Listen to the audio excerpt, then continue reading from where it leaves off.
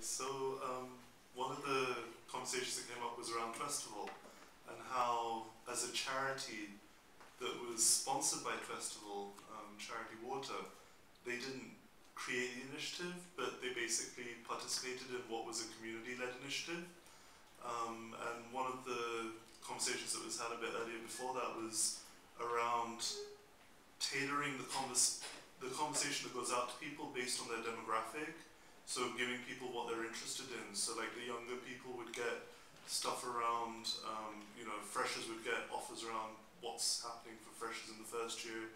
Second year students would get what would be on offer for people returning. And the idea was that you want to tailor your messages to the demographics that you're talking to. So I guess in the application of a charity, it would be, well, who's interested in which particular areas, and then you have those conversations with them rather than telling everybody about everything, which then means nobody listens to anything.